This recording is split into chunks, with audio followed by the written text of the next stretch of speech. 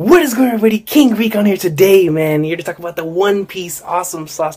And listen, dude, I had to make this because I couldn't stop thinking about it, man. I was just so happy with the ideas presented in the last chapter 115 by Peckham's, man, that I had to make a video on it. I just had to make a discussion video, even as short as it may be, as long as it may be.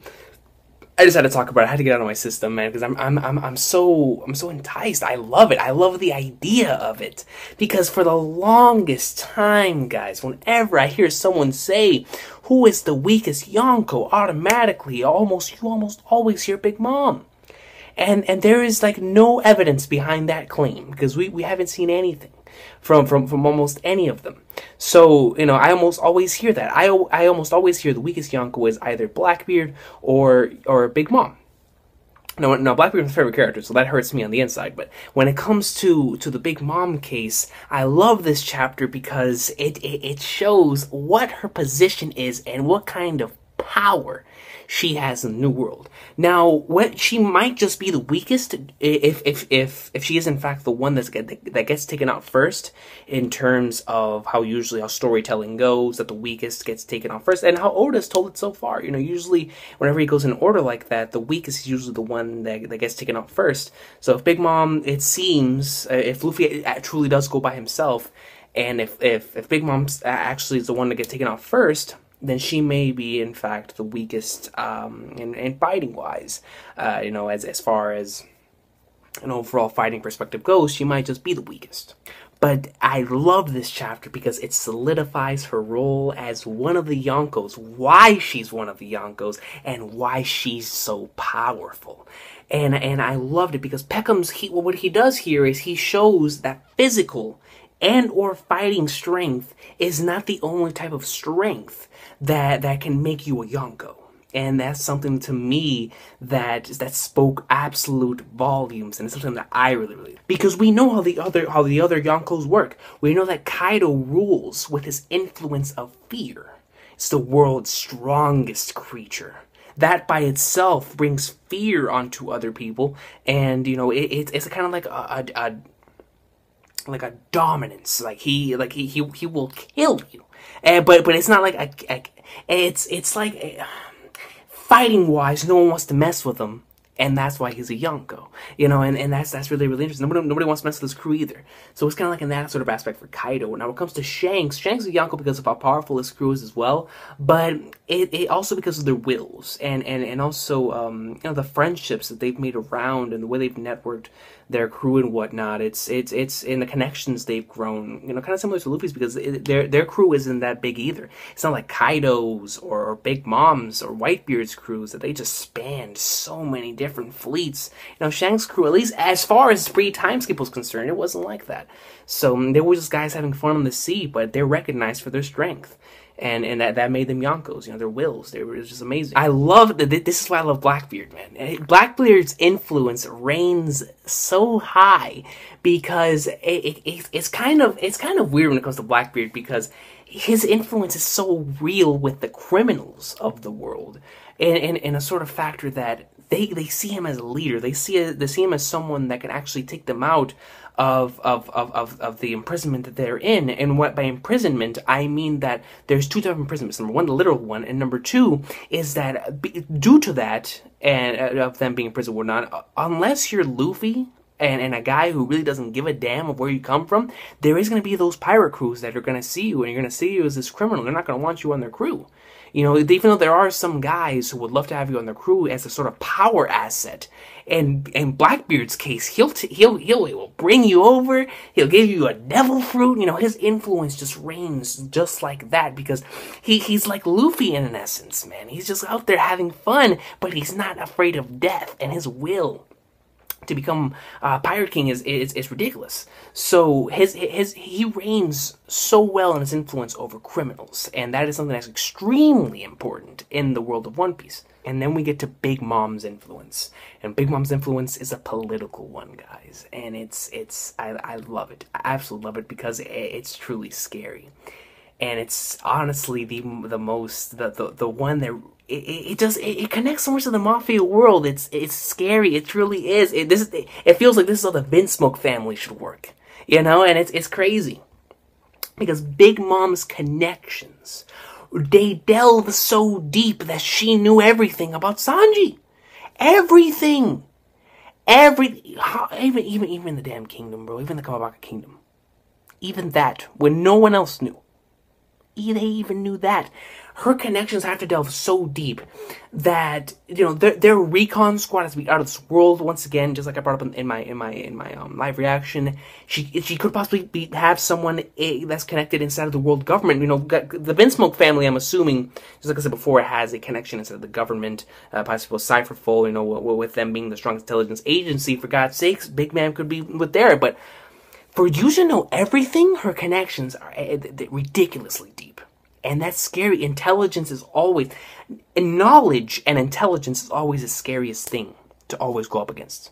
When someone knows you, and they know who you are, and they know exactly how you work, and they know what makes you scared, they know how to blackmail you, that is true fear. Because there's one thing to fight someone, but it's one thing to mentally break somebody down just like that in the manner Big Mom does, that how she did in this situation. And it's like, damn. And the thing is that the thing that impresses me about this entire thing is that there's minimal technology in the One Piece world, and the fact that Big Mom knew all of that, her recon squad has to be out of this world. Her recon squad, literally, or her connections that are that recon squad, those guys are amazing.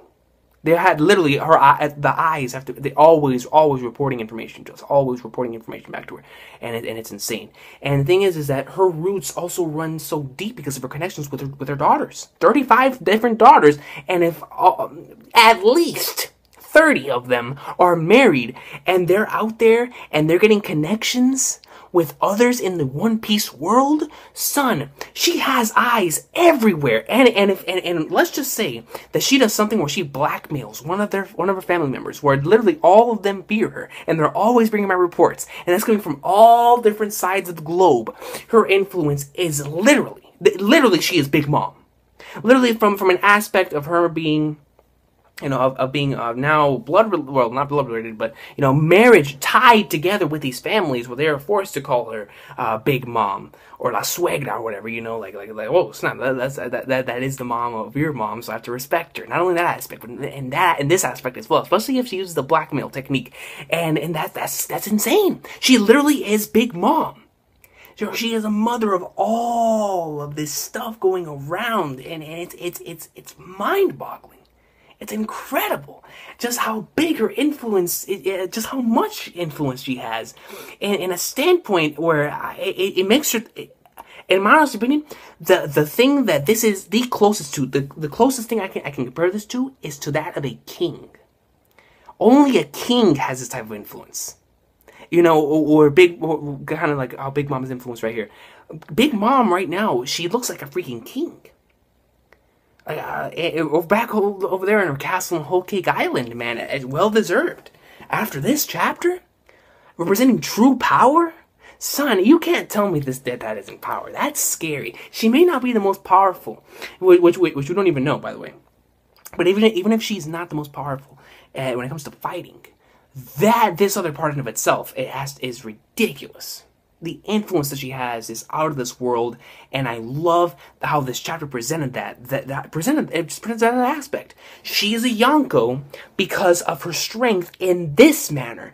Kaido, Shanks, and Blackbeard may be stronger than her physically, may be stronger than her in a fighting standpoint, but in a standpoint of having the most influence in the new world, maybe the whole world in general, the three do not touch when it comes to this kind of influence. When you have connections with the enemy, that's when you're dangerous. And that's why Big Mom is a Yonkou. She is dangerous. She has eyes everywhere. She knows everything. And that is insane. And I love it. And that's why I love this latest chapter of One Piece, because it just shows that, and not only is it a statement for One Piece fans that physical strength is not the only thing you need to become a Yonkou, but it's also a statement in the One Piece world that you do not need all of that. I love it. I love it. I love it, man. It makes me so happy because this entire thing, it just changes the game. It literally is like a throne war. When you have someone of Big Mom's stature participating in something like this, And it turns into not only a battle of so stronger, but a political battle as well. It's Game of Thrones. Then it goes from Throne Wars into Game of Thrones. And when it comes into that aspect, then it turns into something out of this world. And dude, once again, before I end this video, the influence that Big Mom has in this world with just those two, with your connections and with the intelligence. Oh, I don't even have to get started on the whole blackmail thing. That in of itself already puts her above so many people, deciding eyes all over the world. God, and as long as she has some sort of army that can back up the claims and everything, she's like, oh yeah, I'm about to go over there. We're about to wreck stuff up. And we know what we know. We know that some of these guys were 350, 400 mil. Like, come on, man. It's crazy. So, you guys have been awesome today. Big Mom is definitely a force to be reckoned with, and I'm happy about that. I'm so happy that in the way that Peckham's explained, the way that he explained why she's powerful, her form of power. You know, her form of power. And I love that Peckham's established that, because as it is looking right now, she is seriously looking like a king. Seriously, I love the way they presented it, love the way it was explained, and it truly brings fear to me, because I imagine myself being on the opposite side of that situation. The only way you can get out of that is the way the Sanji did it. You know, and I love the way that Oda explained it, and that's why I love this recent chapter of One Piece, and Big Mom for the win. I loved it. I'm a sucker for stuff like this, because this is kind of like the way Byakuran worked in Hit Reborn. So I love stuff like this. So you guys have been awesome today. One Piece for the win. Loving that it's introducing stuff like this, because it brings more to the One Piece world, and it's always cool. I'm looking forward to these Throne Wars. It's about to be crazy. If Luffy does end up going by himself, it's well, we'll see. We'll see what's about to go down. But I can't wait to get more information out of Big Mom.